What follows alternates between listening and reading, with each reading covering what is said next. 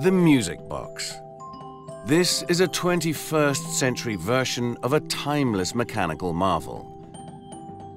So how does it play beautiful music at the touch of a button without electricity? An orchestra of 329 highly tuned parts work in harmony. Over 5,000 microscopic pins on a brass cylinder carry the code for 8 minutes of music. A metal comb with 92 sharp teeth tuned to perfect pitch. Powerful springs give extra long playback. And a tiny mechanical conductor keeps a steady tempo to make music with that special metal magic.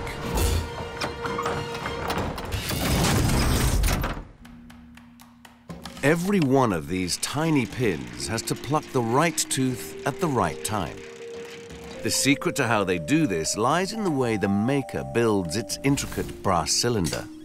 Music on a cylinder is defined by the location of all the pins. Every note has its own pin. So in this case, I need to accurately place 5,000 pins in a brass cylinder in order to play that musical program. Jonathan Hertz is a master music box maker whose creations are unique.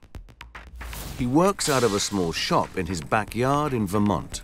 Nobody other than myself makes a music box which is an actual reproduction of 19th century golden age music boxes. The music boxes may be historic, but Jonathan's tech is straight out of the 21st century. While his predecessors put these pins in by hand, Jonathan has built a computer-controlled machine to do it all automatically. The computer knows the location of every note in the tune, and this is the machine that selects that location on the cylinder, drills a hole there, and inserts a small piece of music wire into that hole. Each tooth on the comb of a music box plays a single note. As the cylinder rotates, the tiny pins pluck the teeth as they move past. So Jonathan must position each pin precisely to play the right note at the right time. There are very subtle changes, tempo and timing, that the human ear can hear that is measured in tenths or even hundredths of a second. And with this slow-moving cylinder, the pin needs to be located within just a couple of thousandths of an inch. The pins on a music box don't just play one song, they play 8. This is how they do it. Each segment of the cylinder carries 8 rows of pins. Each row plays a different tune. When a song ends, a tiny cam rotates 1/8 of a turn, shifting the cylinder sideways just 0.4 millimeters. The teeth of the comb now engage with the next set of pins, which play a brand new track. To turn the cylinder at all, the music box needs power. It runs like clockwork without electricity thanks to the way Jonathan installs the main springs. The springs may be small, but loading them can be dangerous. This spring has enough energy in it to, should it fly apart all of a sudden, cut right into flesh. The main springs start out as flat, flexible 1.8 meter pieces of metal. Jonathan must coil these up into a space just 6 centimeters wide.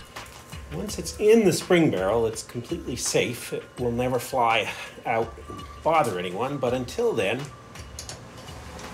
it is a potentially dangerous storage of potential energy and sharp steel. There we go.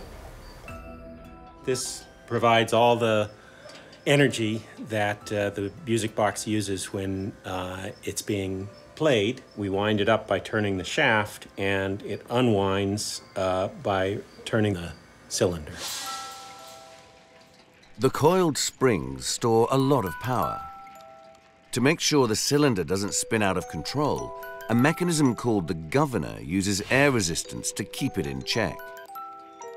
This is one of the most important parts of the whole box. If for any reason this governor fails, the cylinder would spin extremely fast and destroy both the pins on the cylinder and the teeth of the cone. The gears spin the governor 1,000 times faster than the cylinder itself.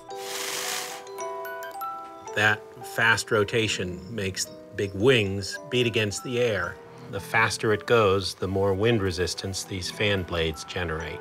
This acts as a brake on the fan blades to stop the cylinder from spinning out of control. This handcrafted music player is a masterpiece of precision engineering. And thanks to 21st century technology, enthusiasts all over the world can still enjoy the old-fashioned sound of metal on metal.